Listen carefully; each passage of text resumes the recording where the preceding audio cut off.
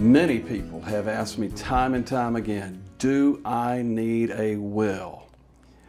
And my response, they're thinking I'm going to say yes or no and explain why. But I come back with this in every case.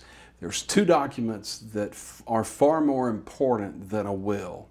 It is a durable power of attorney and a medical directive. Why do I need a durable power of attorney and a medical directive? And when do I need to purchase that is a subsequent question that the client would ask me.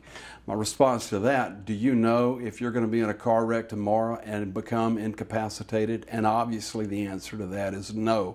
So I think that's a document not driven by age nor gender, but it's a document that everyone should have now. For instance, if you become incapacitated through an accident in a car wreck, and you have a durable power of attorney, whoever has that authority, and they have been given that authority through that signed, notarized document, they can make business decisions for you.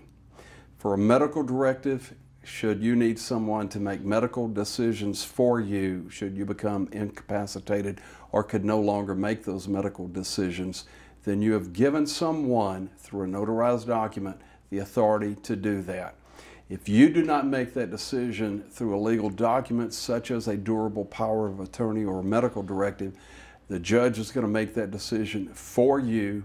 And I always say, your worst decision in selecting someone is better than the judge's best decision.